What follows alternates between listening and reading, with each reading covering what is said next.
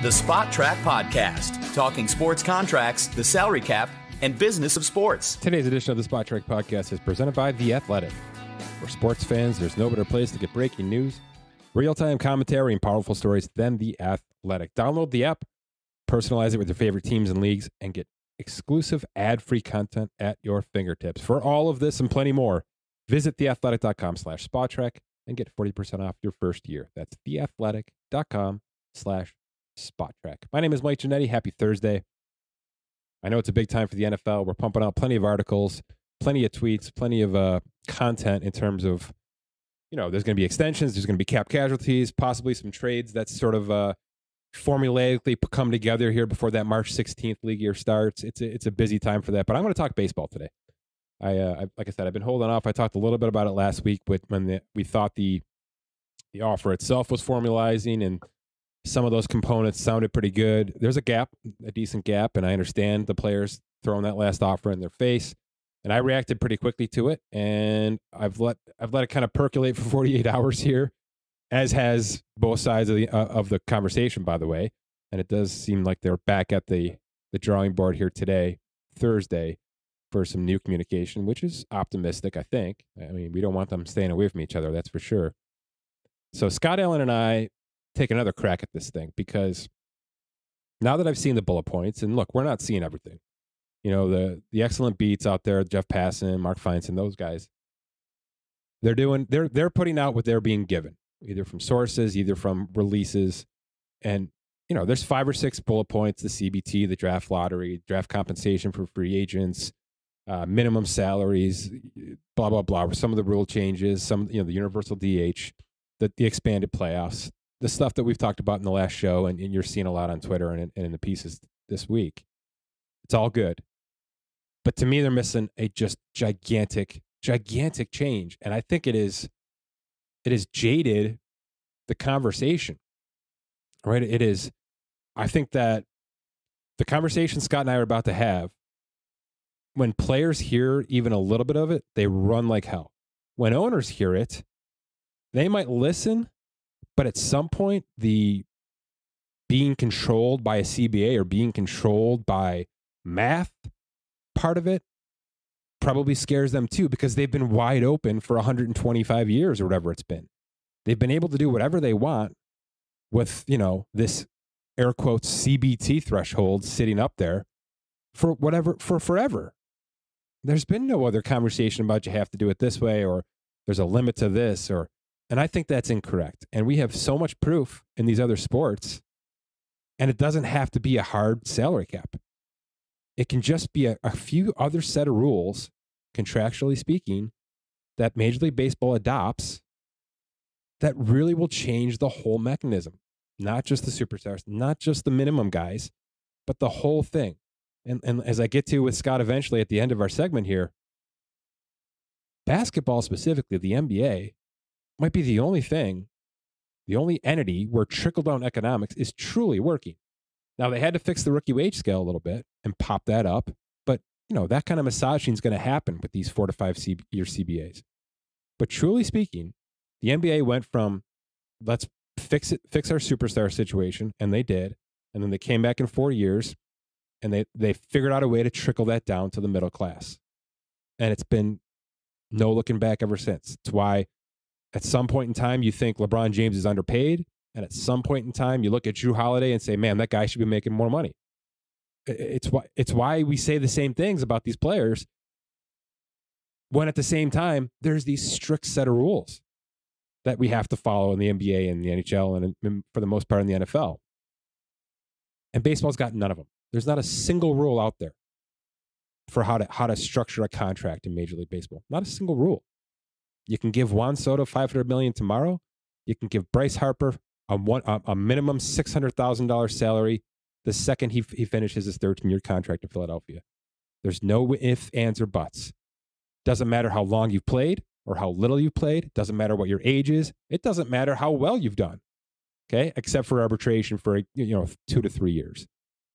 That's the only true barometer that contractually speaking, Major League Baseball offers is arbitration.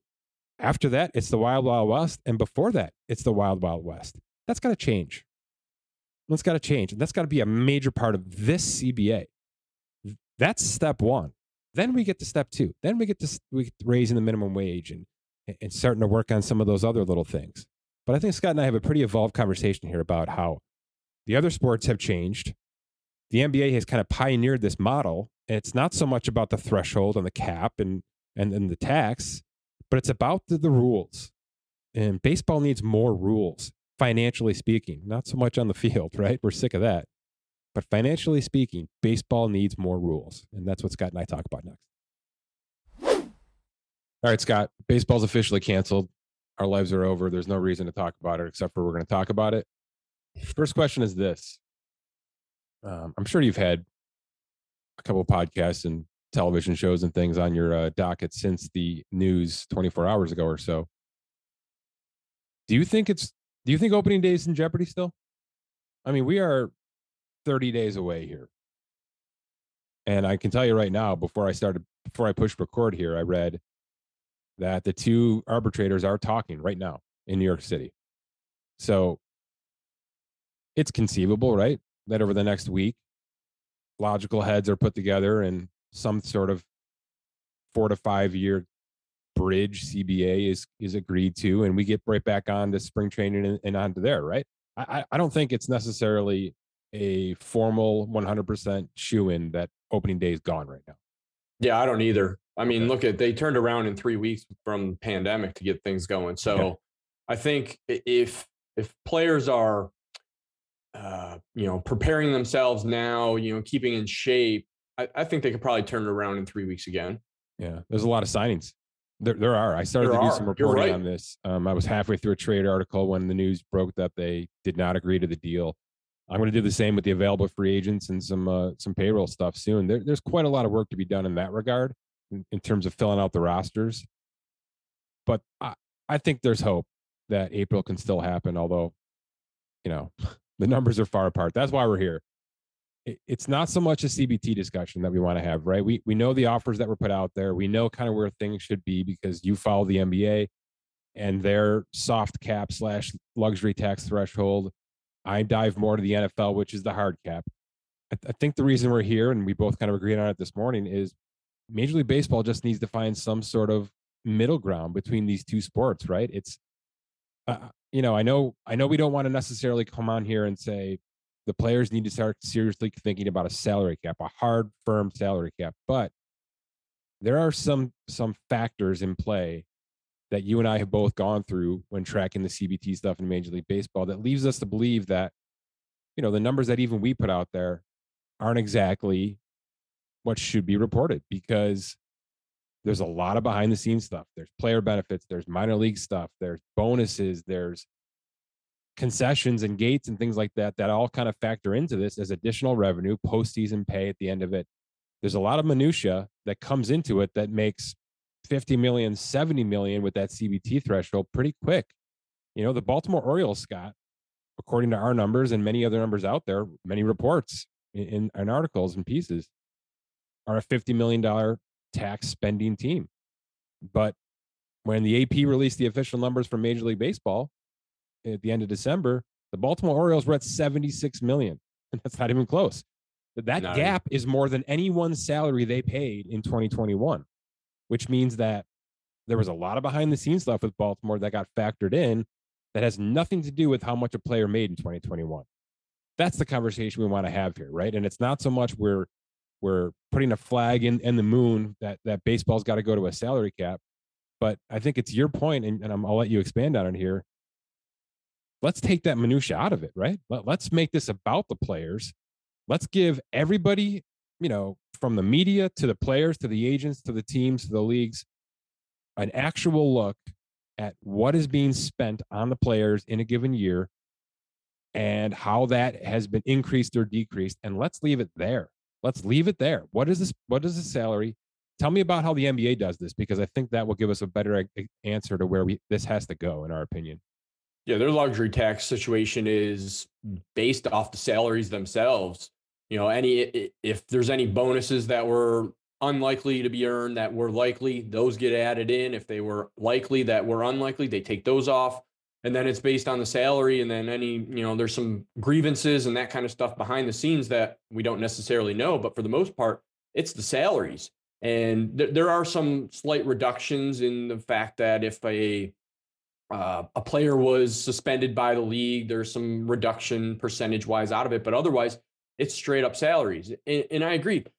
Major League Baseball, when we were diving into some of this stuff, some of the illusion that is there, it's not based on salaries. And the contention that we keep hearing is players want their salaries increased. It's all about the salaries. But if we're seeing the numbers that are coming out with the CBT, and it has this fluff in it that 99% of people that follow Major League Baseball can't account for or don't understand, or it comes in at the very last second. Right. What are we talking about? I mean, when, like you said, use the Dodgers, for example, they're 262 inflated up to 285, which is reported. That's a lot of unaccounted numbers that we and others don't know that is being in there. So when we're reflecting these numbers and we're saying, well, the Dodgers are at this for the luxury tax, or this, they're over by this much, when we're talking about in season, that it's incorrect. And let me be clear here, because we both kind of had our piece there, and I want to make sure that this is said. We're not saying this because it's complicated for us to track. Not at all.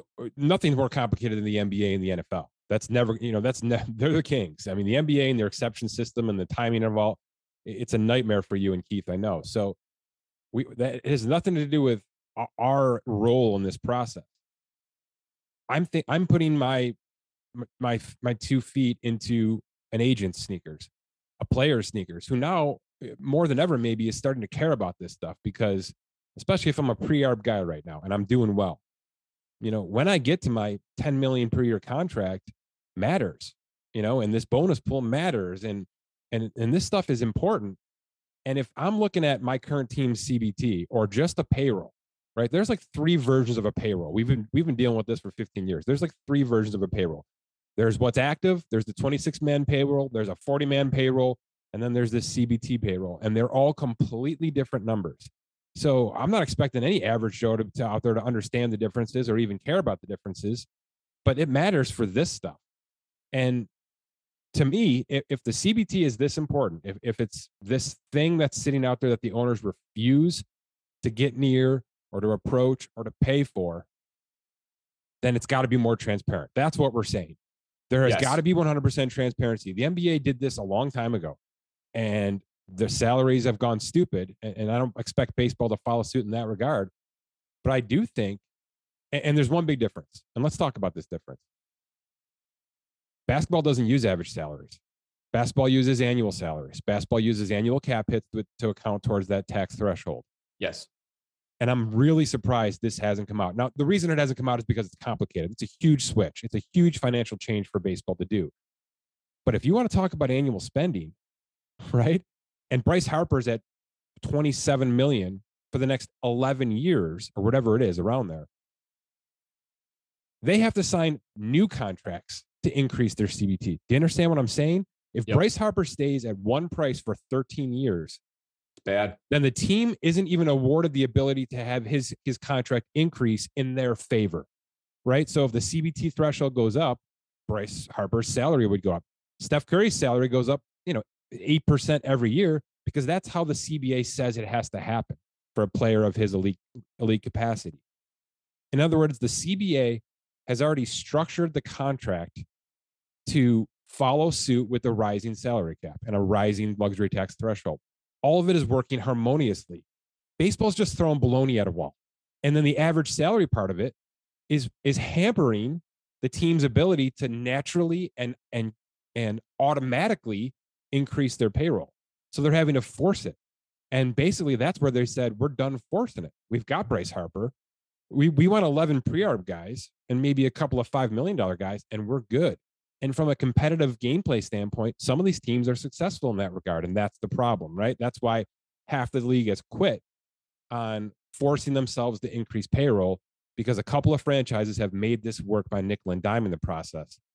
But I'm surprised that the average salary part of this hasn't come up.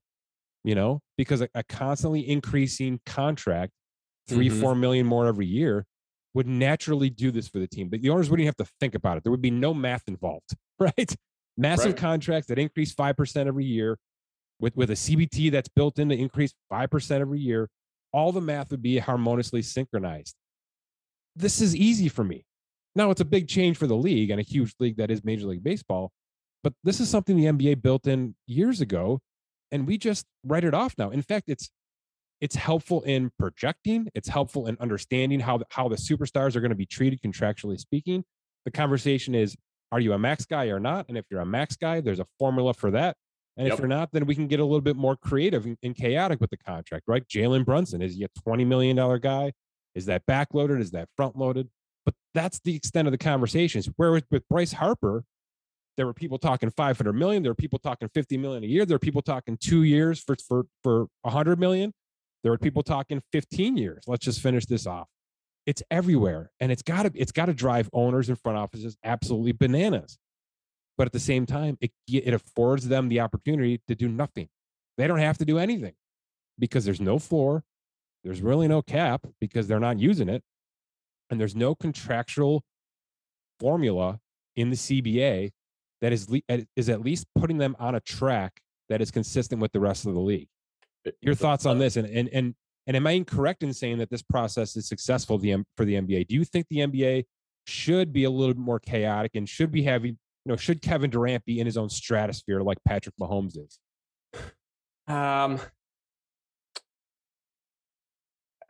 Yes and no. Yeah. I mean, I say no because it has forced the transactions from a trade standpoint, from a if we know a Durant or a LeBron is going to be rotating every 3 or 4 years because of player options, that forces the salaries to increase because then, going to a new team, you can still get your max salary, but then you can still do 5% increases as opposed to staying with your own team and getting 8. So it's sort of built in next man up, but they're gradually increasing salaries every year instead of going to a $50 million a year and no one's ever going to come close to it, or a 75. If it went one person at 75, that's not going to really help the middleman. And right now, with the changes that happened in the CBA, where the exceptions and the rookie scale now grow based off of the cap increase, right? That's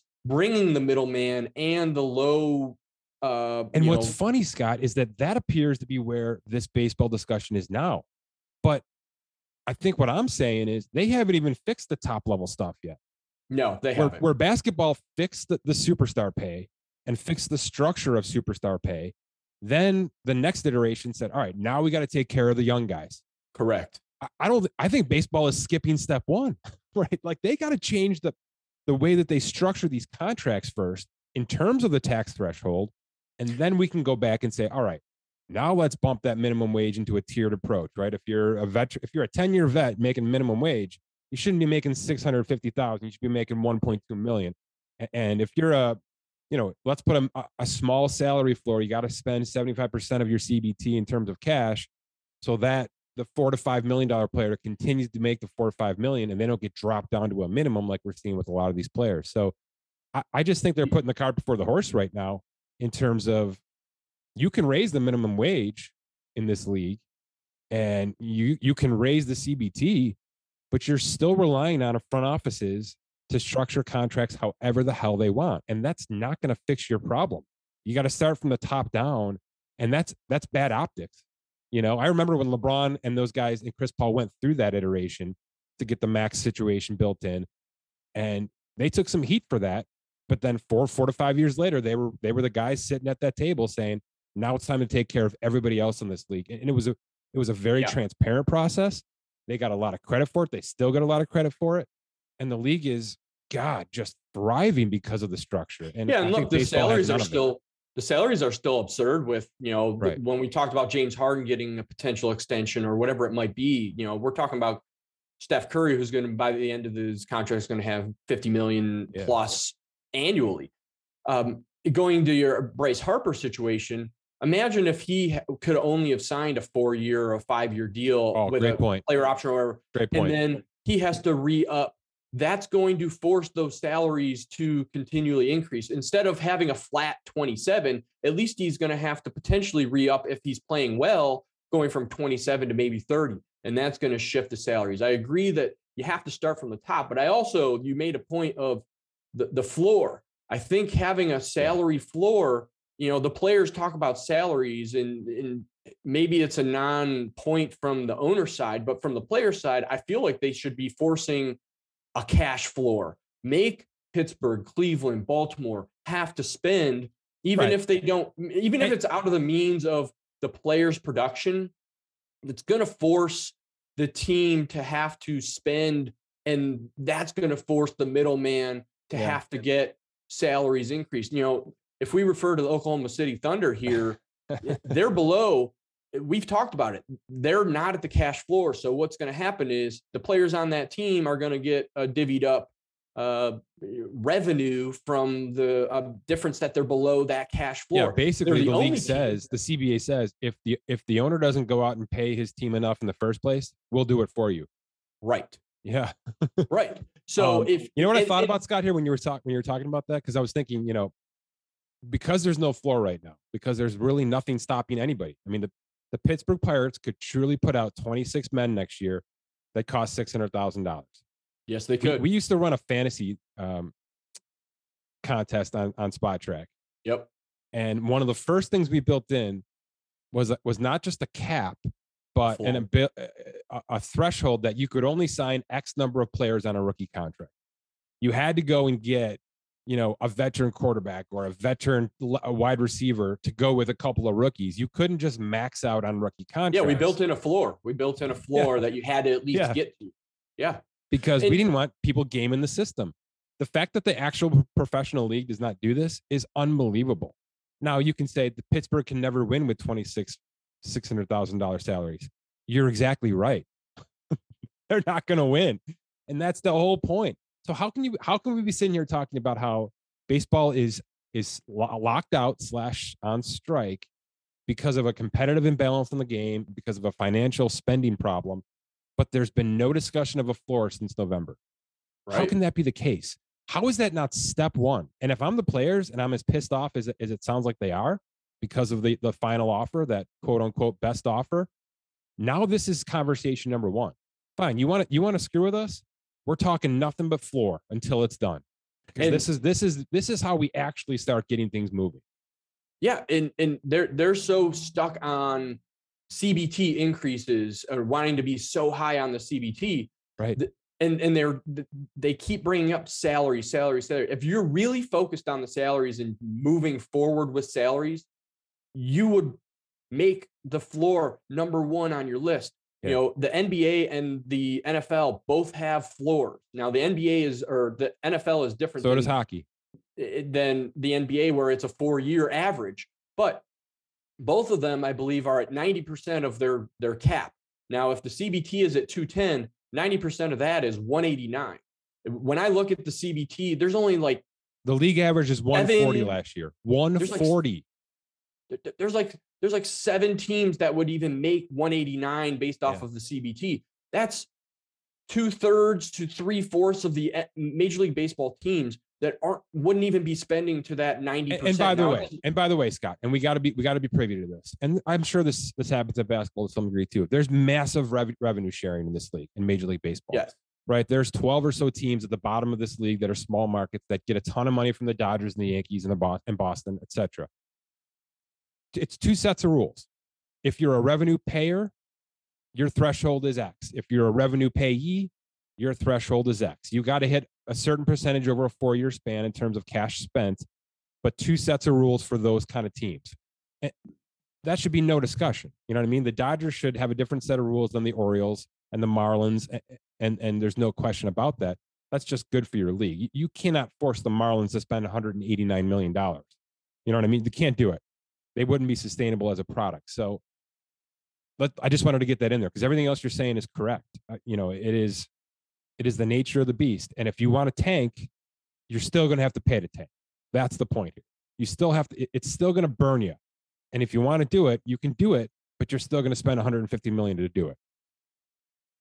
Right. And if the percentage for the floor doesn't have to be 90% to match these other leagues. I mean, if they want to make it 75% or 50%, whatever. But the fact that so many teams are so low in salary, that should be the red flag that the players are coming up with, not raising the CBT. The CBT, by increasing that, is just going to allow those top teams to pay those superstars a little bit more. It's not really going to help the bottom pre-arbs, the minimum salaries. If you want those salaries to really increase, make a floor that those teams have to spend to get to X amount of dollars, then you're really going to start to see the parity. Now, if Major League Baseball and the owners, they don't want that, then why aren't we doing some EPL rules where it's just there is no tax and just it is carte blanche? And if the Pittsburgh Pirates, do you think that ever comes up?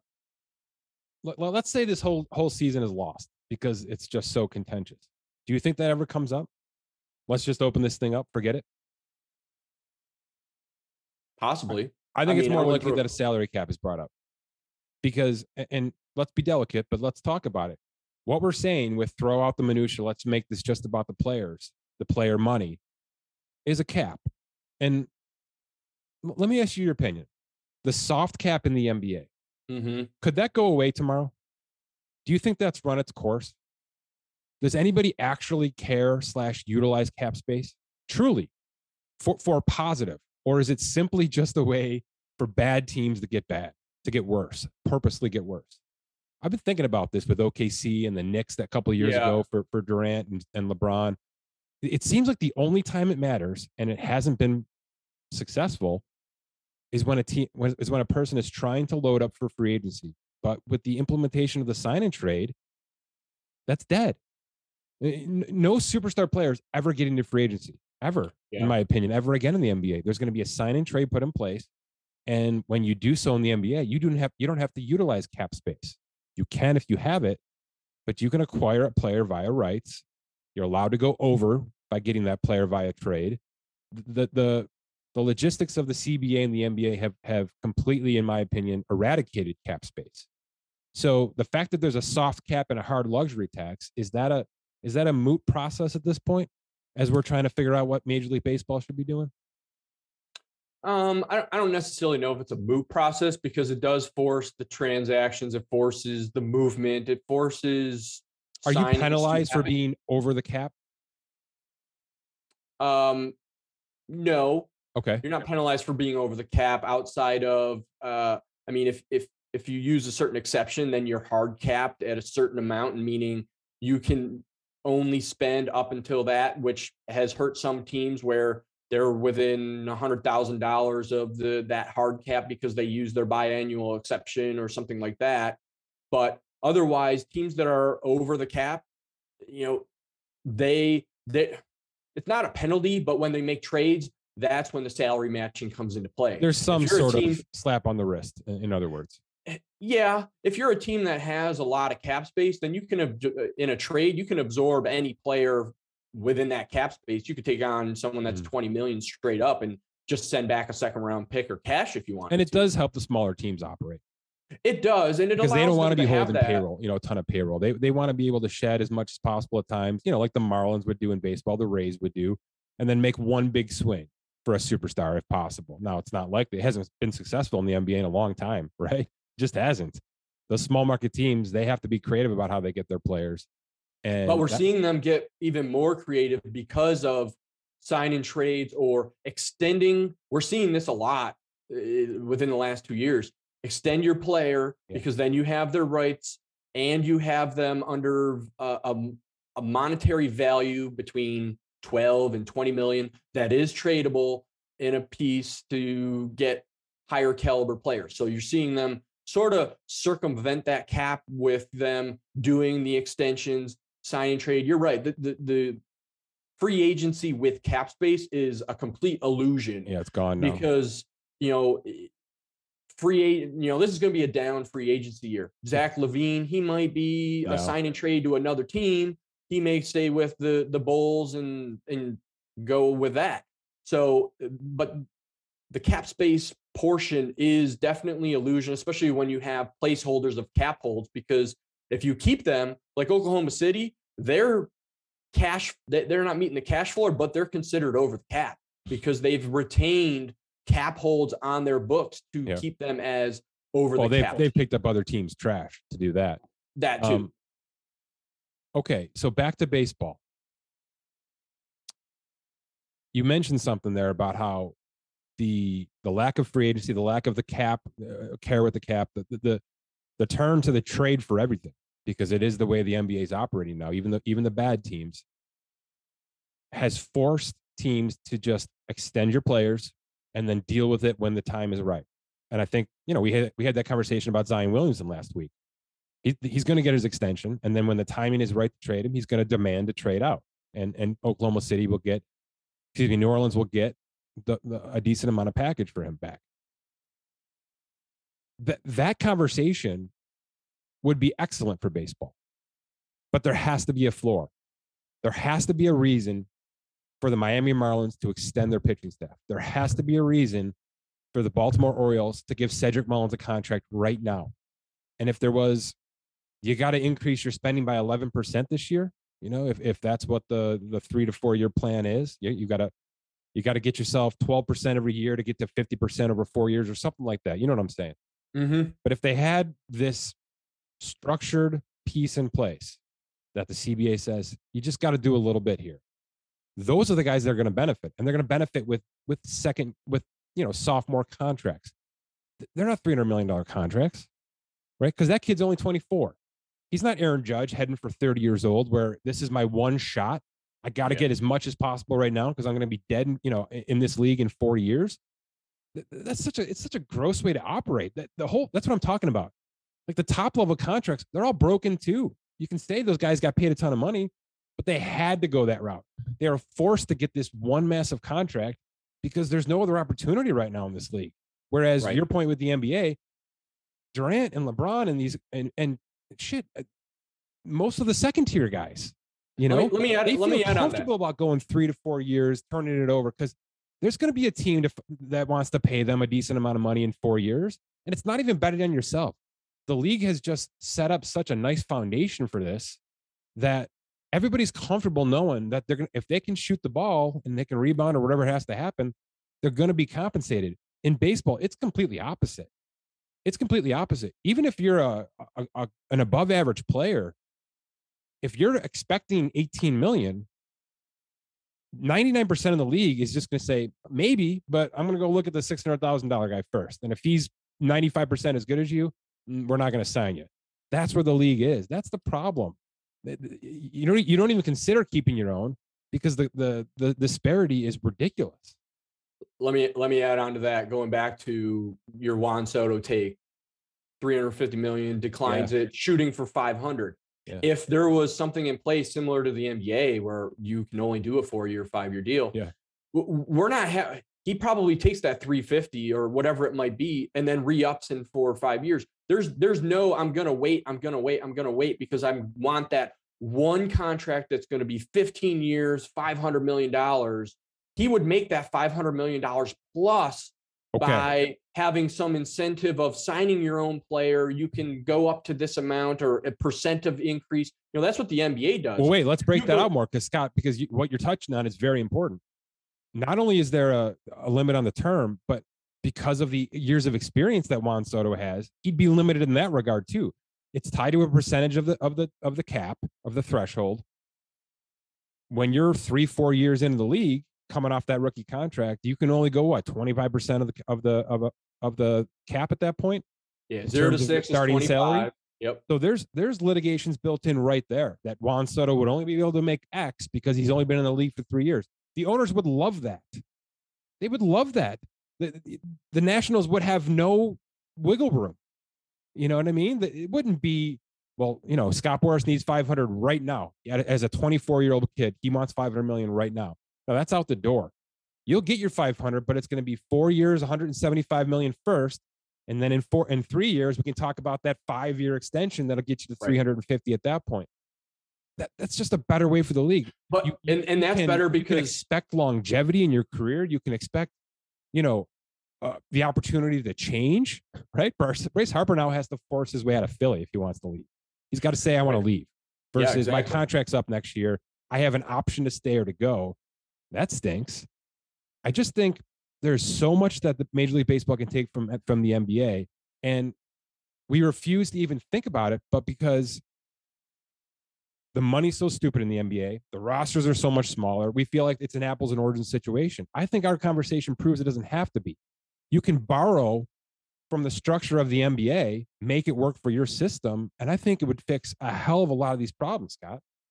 Well, and the fact that you would have your Juan Soto situation on 25% of the cap or whatever it might be, that again helps bring up the middleman, because you're forcing that value there, and then he can re-up again. You're right. One player's not going from 0 to 100. Right, because they're doing 14 years for $340 million for one player. It only helps that one player, or that 0.5% of the players that are even going to get to that point. Yeah. You're missing everyone that's below, and they're so focused on the CBT, and but they say we want player salaries increase. Dealing with the pre-arb situation and adding in a WAR, that's great, but it's only going to help 1% of the 1% of the bottom. 100 of players? Yeah. So if you had this structure where it's tiered, you're going to make your money. And if they want to be a little bit more aggressive, where it's not like the NBA 25, 30, 35, maybe it's 25 and then whatever you want, fine. But I think the fact that the players are striving for that one massive contract, 10 to 15 years, 400 to 500 million.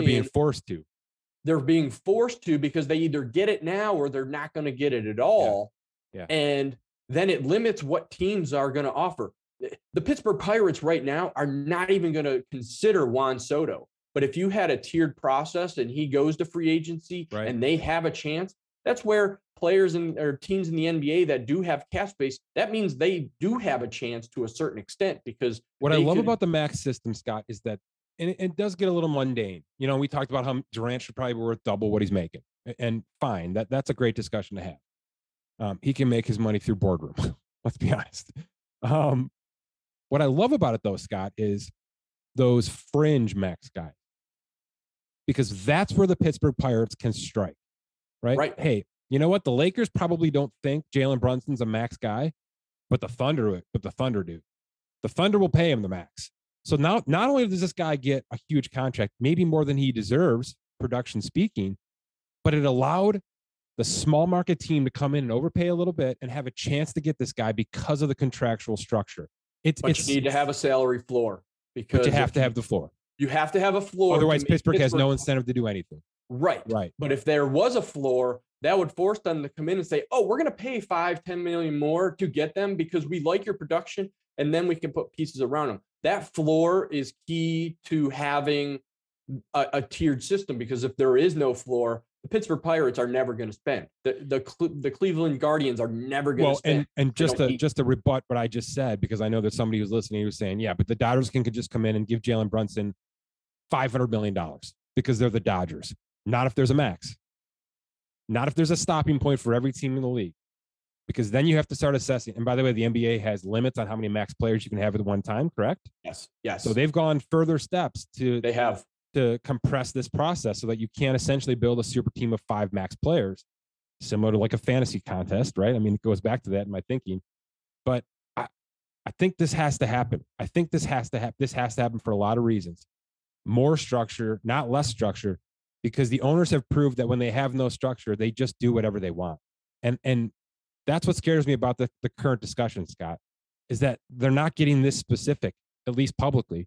It's just, let's raise the threshold. But let's not even make them forced to spend. How is that not part? You know what I mean? Let's throw it up to 240, but they can still spend 50 if they want. Scott, the CBT threshold last year was 210. The gap between the Dodgers and the Orioles was 210. The Orioles spent 50. The Dodgers spent 262. Yeah. What are we talking about here? the floor is it. It's a number one on this list. It's got to come back. I don't care if we miss 3 months of baseball. This has to happen. Like I said, they're skipping a step right now. They're skipping a step in this process. They're trying to take care of the majority of players because that is a rallying point. We saw this with football. Aaron Rodgers took to Twitter and said, we got to take care of our minimum guys. The rookie wage scale is too much of a value. Not enough guys are getting extended, blah, blah, blah. It's right because, that's where a lot of the league is right now. And that's correct with baseball. 1,400 players in 2021 played at least one game last year and were making less than $1 million. 1,400. So this is a huge pool of players that they're trying to get to right now. And I understand that. But to me, that's next. First, fix the structure.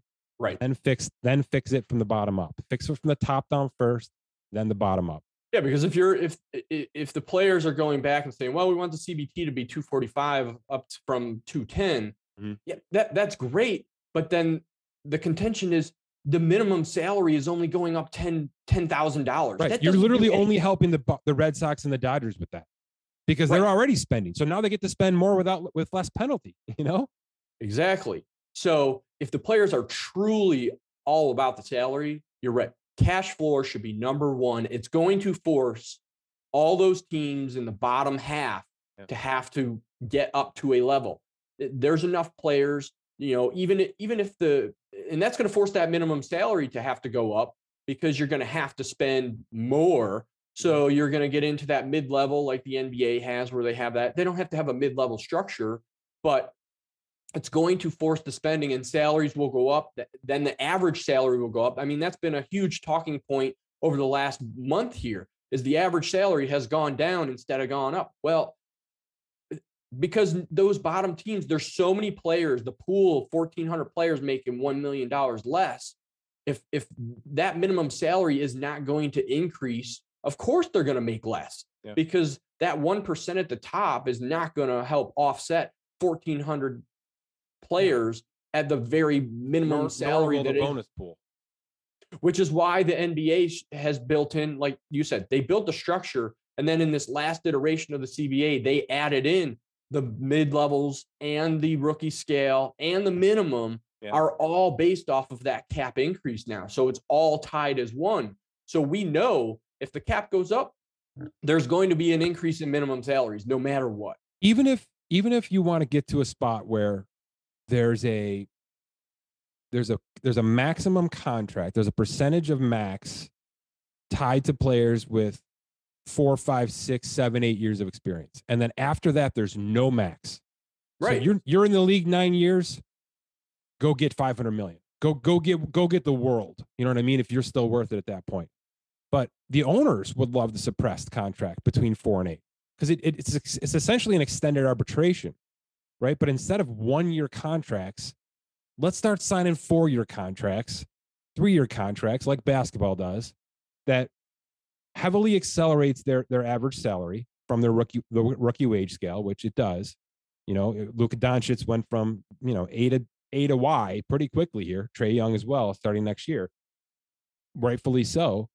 But they're making less than Steph. They're making less than Kevin Durant. You're not getting guys coming into the league and expecting to go right to the top immediately. And that's the value owners would want. And that's right. That's a concession to the owners. From our 4 to 7 or our 4 to 8 years of experience, we're going to have some sort of governor process in place that allows us or that allows owners to say, okay, the maximum contract you can sign is 25% of the tax threshold per year. Great. I'm still getting a huge raise. I'm getting a couple of years guaranteed. And the owners get to, save a few dollars on their elite superstars for a couple of seasons. At which point, then you got to go crazy with Scott Boras and try to figure it out. But I just think, and hopefully these conversations are being had. Maybe Max Scherzer is bringing this bell in there. Maybe he is saying this stuff. But it sounds like, and the discussion that's hitting Twitter or hitting the articles, right, hitting Jeff Passan, is it's all about the young guys. It's all about getting those guys paid as much as possible right away. And I think that's dangerous water. I think that's really dangerous because you know why else? What if Juan Soto got his $500 million right now on that Nats roster? They're not literally have 24 guys making $650,000 and Juan Soto making $50 million a year. How is that going to work for 162 games in the locker room? That team's not even close to ready. Right. They're going to be terrible. And you got one guy who's got 19 Bentleys and a couple of guys eating Subway every day. You know what I'm talking about? I do. Like, that dynamic has to be part of this. You can't have that. You can't have that. The NBA did have that. When the superstars got paid and got their massive escalations, that was a big problem. You had 40-50% of teams making garbage and acting like it. They hated it because it was a superstars league considerably. So that did get fixed in the second iteration. I just think all this NBA talk is not garbage. No, it's not. And it has to be transferred to the Major League Baseball process. It really does. And I'm a math guy. I love the formulaic aspect of the NBA because I can go to free agency 2024, know what the estimated cap is, and I could tell you a rough estimate of what a max salary would be, or if it was such a good max, point. It would help with front offices. I can tell you what the exact value of the first year of the contract could be, and then do 8% or 4% or 5%. I mean, and I could do increases or decreases. I know exactly what the salaries could be for said player 2, 3, 4 years out because of the projection of that cap. So it allows teams, front offices, players, agents to know what their value is going to be. To budget, to project. It's a great point, Scott. And that sounds selfish because that's what we do for a living. No, this is what front offices are trying to do. And in baseball, it's damn near impossible. Right. It is, because you don't know outside of your prospect in AAA, AA. Oh, they might be there in 2024, but because of manipulation of service time or whatever, they're still going to come in at $650,000 no matter what. And in fact, Scott, all you can project is that. Right. It is your prospect. And that's probably why we're here today, because that's the only thing these front offices really have a handle on is their minor league system. We know that these three guys are going to be ready in 2024, so we can start to build around that. That's all they truly know. They don't know when Bryce Harper is going to get pissed off in Philly and want out. You know what I mean? But if he was on a 4-year contract, on a bridge contract, and he was forced to be on that contract, now half the league can start to be ramping up like, hey, like the NBA just did for LeBron, like the NBA just did for KD. We know that there's a breaking point coming soon. Well, and the thing maybe we can get ourselves involved here if we do a couple things budgetarily to get ourselves ready, right? Yes. And I want to add on that with the Bryce Harper situation. Say it was a 4-year deal. Give the incentive to the team that he's already on a leg up. And it sort of is backfiring in a bit with the NBA because of extensions and sign-in trades and all that. But if you give the incentive of, all right, the max is 4 years that you can sign, but if you sign with your own team, you could go to 6 years if you wanted to, and your increase could be X amount %. Yeah. Or if you go to another team, you're stuck at the 4 years. And then if you want to extend, that's the other nice thing is there's built-in formula for extension.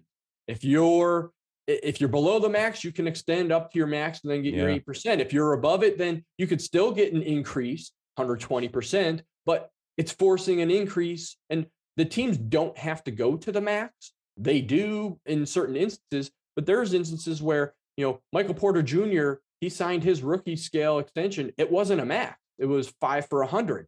So they didn't go to the full max, but I think this is a phase 2 conversation though. And because that's fine. I would want to see how just compressing and maybe capping that second contract to some degree. I'd want to see how that works. Does it actually lead to more guys sticking around? You know what I mean? Or does it turn into the NBA, which is every superstar wants to leave every 3 years and go somewhere else? So I think every league is going to be different in that regard based on how the players kind of how their careers kind of go. I just think in the NBA it's so easy to drop into another roster and play. You know what I mean? Whereas I'm not sure in baseball that's the case, but I would want to just kind of slow play that process, put a couple of these governors in, and see how the league hashes out for 5 years. Does it fix the minimum problem? Does it fix the upper problem? Or do we have a massive problem now with guys not getting paid in years 9 and 10 of their careers? And that you hit on it. And I mentioned this to you off air last week. The CBA that is agreed to cannot be 10 years. No, It needs to be 4 or 5, maybe or 6 with an opt-out in the 5th year, whatever it might be. They cannot go sign this and agree to a 10-year deal. And then in 2032, everything is completely different. Streaming, NFT, whatever, with things that we're not even thinking about that didn't even exist 10 years ago is going to happen in 10 years. So we can't have them agreeing to something and having 10 years. Because if we went to this structure and we rewound back to when Albert Pujols signed and went to the Angels, or Mike Trout signed his mega deal. Imagine if those guys were on 4-year or 5-year contracts and then they re-up. Mike Trout may be at a $45 million salary as opposed to 34 or whatever he might be. Albert Pujols wouldn't have been locked into a 10-year deal. And we all knew it was bad because by the end of the career, and that's why the NBA, NHL has over 35, over 39, 38 rules put into if a player is that and they are at a salary and then potential retirement. These are the nuts and bolts that have to get discussed, because by having those, it's going to help next man up. If Mike Trout would have signed for $35 million for 4 years or 5 years in that first contract, then he's up. We see his WAR continues to go up and he is as valuable as he is. Then he can go sign $45 million. And that's forcing even the upper level players to be able to increase. Right. But then again, let me recap with like a multiple choice test to you here. Yeah. I wonder if this is a decent way to kind of recap. What would you rather see immediately? Would you rather see them shelve average salaries as the tax cap, as the tax salary, so that you could, for instance, with Mike Trout, year 1 could be $1 million. Year 5 could be $30 million. And those are the figures that count against the tax cap, not necessarily his $32 million a year. Or would you rather see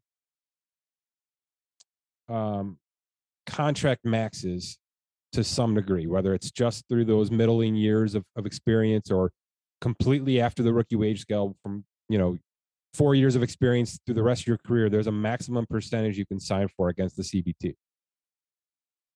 I'd rather have a max. Okay. I think that would, if you go the route where you could have a 1 year here and then a 30 million here, you're starting to get into the NBA or NFL where your cap could be 10 million 1 year and 39 million the other year, but there's restructures in the NFL. So that allows the cap fluidity. Whereas in Major League Baseball, once you sign that contract, there are no restructures. The NBA as well. The NBA as well, unless you do a buyout and then you go sign somewhere else for a minimum. But there are no restructures. So if you're going to lock into guaranteed contracts, you got to have the shorter maximum salary so that you can re-up. You need that constant re-up if your CBT is going to continue, or if you go to a cap maximum, for lack of a better word. You need the continual increases. Otherwise, your salaries are going to stay flat. Bryce Harper signed, his AAV stays flat for every CBT that increases. So $27 million now, when you go to a CBT of 250, 260 that they're asking for, it's flat. You want to have the continual increases so that someone who is similar to Bryce Harper in 2, 3, 4 years, production-wise, has a baseline to say in negotiations, that's what I'm worth. I want to be at that, and at least the max. I will say option C, the floor is a must. That was the next question. Yep. That is a must, because then you're going to force, you can still have the Pittsburgh Pirates. You can still have the Cleveland Guardians. You can still have Tampa Bay. Yeah. They can still have their value system.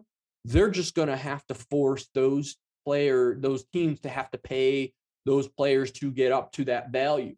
You're allowing those teams to, the league itself, to have more parity, because look at the NFL. They have a cap, they have a floor. The teams are within $30 million. Yes, they can roll over cap space, and that's a metric that is allowed for them. Yeah. But for the most part, the Cincinnati Bengals, they can go from being number one overall 2 years ago to being in the Super Bowl. It allows that to happen. Major League Baseball, it's extremely rare that you're going to see Pittsburgh Pirates go from dead last in payroll to in the World Series and still have a very low. There's not a mechanism for that turnover, the salaries to increase, the payments. So Major League Baseball needs to figure out, do they want to be like the EPL system where they don't care, it's Wild West. Which Scott, it seems like that's what the players just offered. And it does, which is bad for because without any of the structure that we're talking about here, without any of the structure, increasing the CBT 40 million is just going to let the Dodgers cook. Right. Which is why I have an issue. Manchester City tomorrow. Which is why I have an issue with them saying we're all about player salaries, but when you really dive into the optics of it, they're not focused on player salaries. If they were, they would really be digging their feet into a tiered minimum salary structure like the NBA, like Major League, or like the NFL, where 0 to 10, you're at least getting increases every year by the time you're in. Even if you're a player that is 10 years of service, you're going to make more than the guy that's coming in on a rookie deal. So they either need to figure out, do they want the Wild West where the players at the top are still going to get the 1% of the 1%, or they need to have a salary floor where it's going to force the bottom to have to spend. And if they are really, really focused on player salaries, they need to really figure out that structure that's at the bottom is going to raise the bottom to wherever it might be in the middle. Otherwise, what are we doing? It's a salary floor. It is some sort of percentage cap max. And that's when the Chris Taylors, those valuable players who are underpaid their entire career, start to make 18 to 20 to 24 million. You know what I mean? I always make the joke with Timothy Mozgov and the Lakers, right? The Lakers needed to spend in 2016. Timothy Mozgov got 16 million a year, 4 for 64. Yeah. There were 4 dozen Timothy Mozgovs in the NBA over the past 10 years. Guys who aren't worth 16 to 18 million, but got it because of a floor, got it because, trade max salary was 40. So 16's a bargain for your third shooting guard or third center, whatever it's going to be, if he's going to get his minutes. But that's how this works. I have to spend.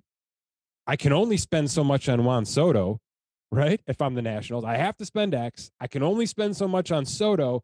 So now 3 or 4 other guys have to get some money here. We have to figure out how to do this. And like I said, this can be a 4-year process. Doesn't have to be every single year you got to sign 3 players to $16 million contracts.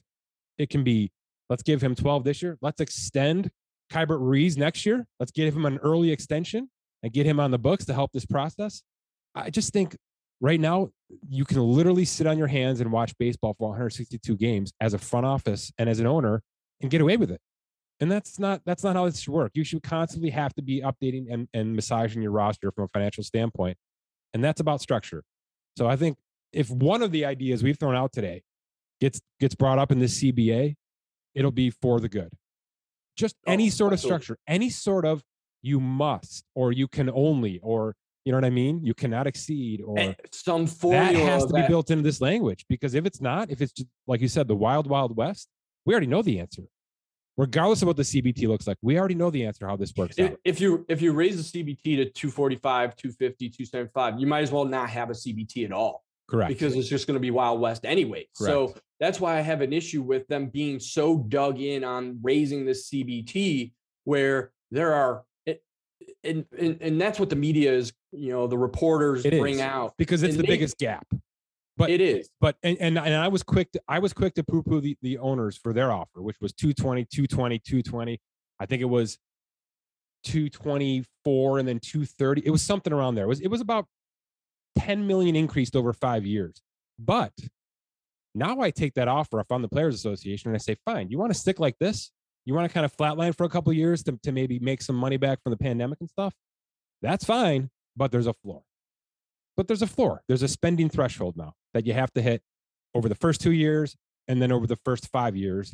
And then we'll adjust this with the next iteration of the CBA.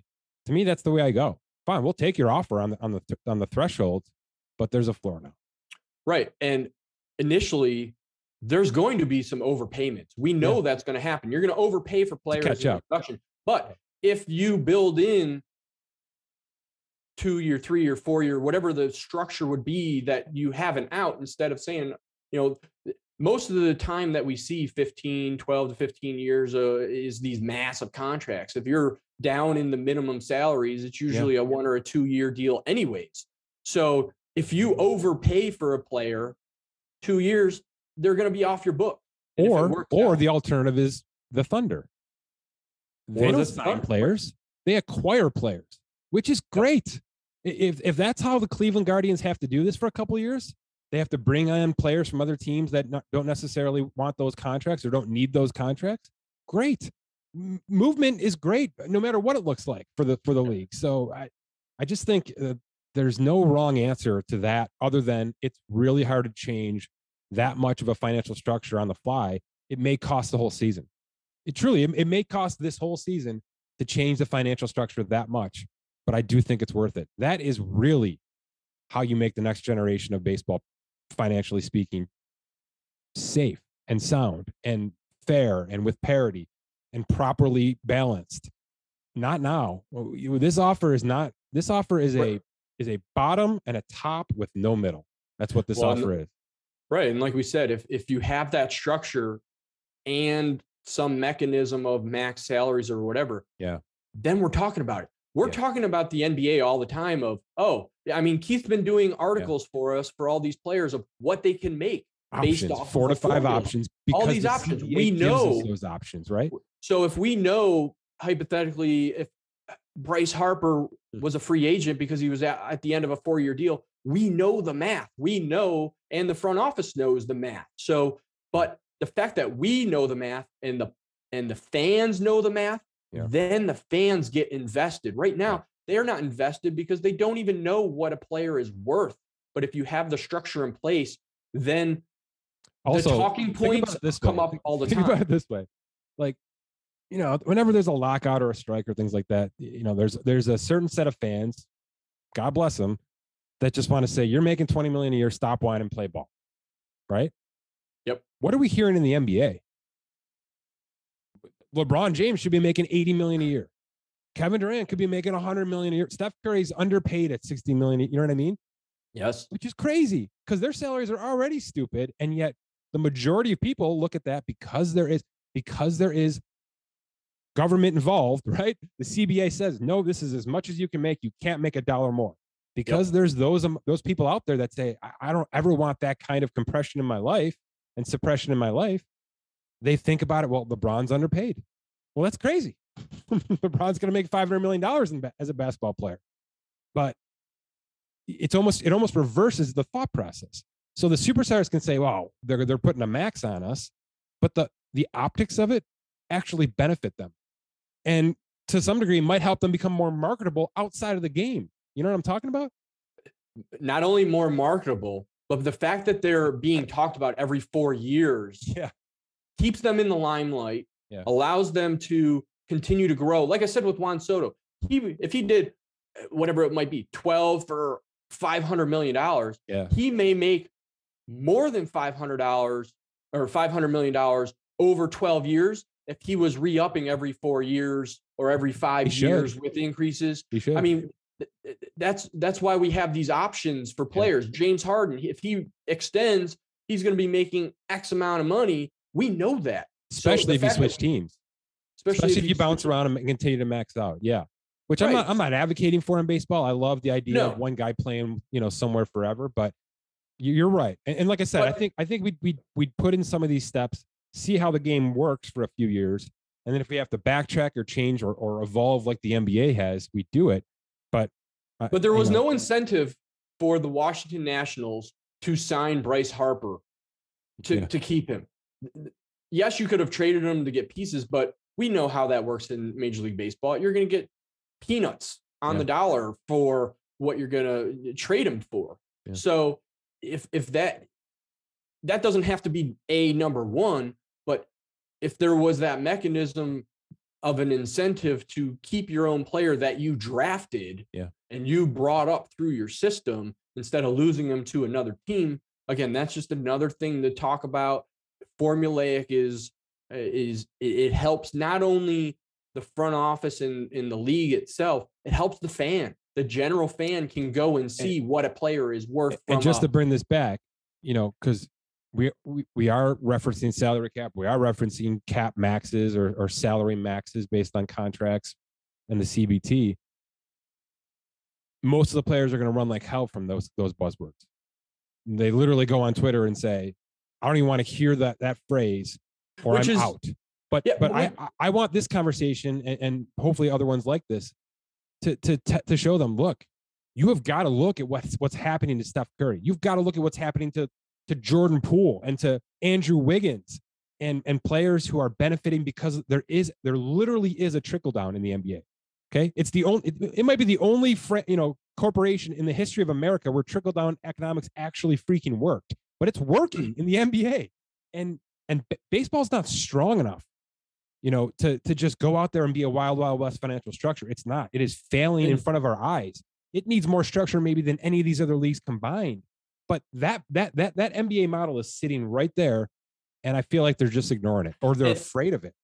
And I wonder if you polled the players in Major League Baseball out of that 1,400 minimums, if you said, "Would you want a salary cap?" Yeah, I bet you they wouldn't even care. They probably would want the salary cap because then it would have to force the it's the very top 1% of the 1% that doesn't want a salary cap because they're making 40 million, 30 million, whatever it might be, whereas the bottom is not. So that's why those upper echelons don't want a salary cap.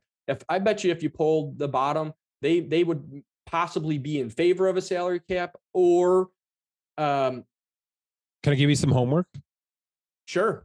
Can you take the NBA model with the current CBT and put together a quick article that shows what the thresholds of players would be making? So what would Max Scherzer actually be making from the Mets on his new contract? Oh, interesting. What could Juan Soto actually sign with the Nationals right now?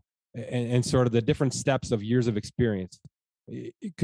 Put together the work, show the work with actual players, and maybe use one roster, right? The pre-arb guys, the 4 to 8 guys, the 10+ guys. What would it look like? Because I think if we saw it, myself included, if we actually saw how it looks, the NBA model in baseball, I don't think many players would be taking a discount at all, right? It would be shorter terms. So maybe that's a little scarier, afraid to bet on yourself kind of stuff. And certainly Scott Boras is going to throw a fit. But I don't think it's going to look a lot different, for those top guys. I just don't. I think those guys are probably, for the most part, properly compensated. It's just there's got to be a little bit of structure to it. And the way that their salaries are based out on a yearly basis, right? Yeah. Max Scherzer's making 43 every year for the next 3 years. That would change. But, I think we could, if we see the model. But would it change if you implemented a 5% or an 8% increase? Would it change over the course? Yes, in the immediate future, potentially. But in the long run, it has the potential to have them make more money. I mean, I would love to ask the guys that say, "Oh, absolutely no salary cap." I want to know specifics. Why do you not want a salary cap? Look at the two biggest sports leagues in the United States and in the world. They both have salary caps. The NFL is king in the world right now, and they have a salary cap. And the players are still getting paid. Yes, it's a fluid situation, and we see the Saints having to, release players, but then they get signed, and they're still a quote unquote next man up, even though there is a salary cap. And so I would love to know the specifics of don't say no. Salary cap is not even a word that we're going to listen to. So why do you not want a salary cap? No, that's the whole point of this segment, Scott, is let's not be afraid of it. And it doesn't have to be a hard cap. It can be the NBA model. It can be some of this structure built into it. And maybe it's a cap max. So I quickly just did, because obviously there's a 15-man roster in the NBA. There's a 26-man, 28-man roster in baseball. So you wouldn't be able to just transfer those percentages over in terms of like a maximum percentage of the CBT. So let's just say that if you're 8 years plus experience, 8+ years experience, okay, and you qualify for 20% of the CBT, do you know what that number would be on an average salary? 210? 42. I was going to say 40 million. 1 million less than what Max Scherzer just signed as the highest contract in the history of baseball. Right. This is what I'm saying. This stuff is already happening. But if there was something in the CBA that says it can't go north of that, or you have to sign at this point, or you can't go more than 5 years, just give the owners a reason to say, all right, it's got to be this. It's not 13 years. We got to take a little bit of a hit when they're, in their prime years, 26, 27, 28. God forbid you pay the player then. You know what I mean? And there's at least like something holding their hand through this process versus the wild, wild west. It's got good stuff on this, man. Yeah, this was great. Okay, my thanks to The Athletic. Visit theathletic.com/SpotTrack for 40% off that first year subscription today. For Scott Allen, my name is Mike Ginnitti. Thanks for listening to this edition of the Spot Track Podcast.